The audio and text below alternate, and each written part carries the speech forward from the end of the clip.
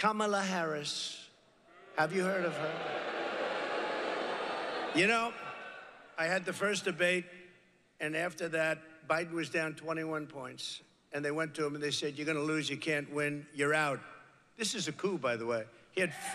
This guy had 14 million votes. We're going to put in somebody else. The last person was going to be Kamala Harris, but then they decided to be politically correct, and she got the job. She was the last one. There were 14 people mentioned. She was number 15, and she got the job.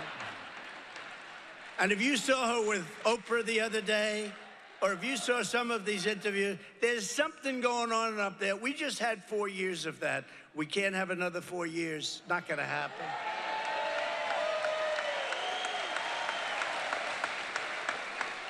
But she is offering to companies to entice them to keep jobs in America instead of shipping jobs overseas. First, she wants to listen to this. She's called the tax queen. They love her in other countries because she forces everybody out of our country into their hands.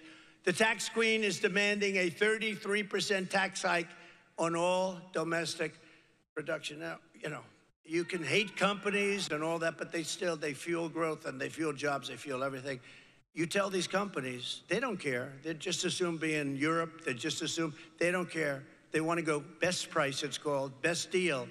And they're going to leave our country in droves if she does that.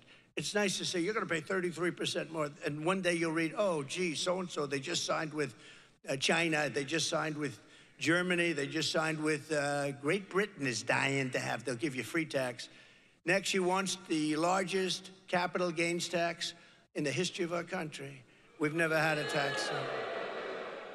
And then she's telling people, build your place here, but we're going to have a brand new wealth confiscation tax. So if you make money, you're going to pay us a lot. But more importantly, it's called an unrealized capital gain. You know what that is? That means that you're going to pay a capital gain even if you haven't realized it, even if you haven't sold.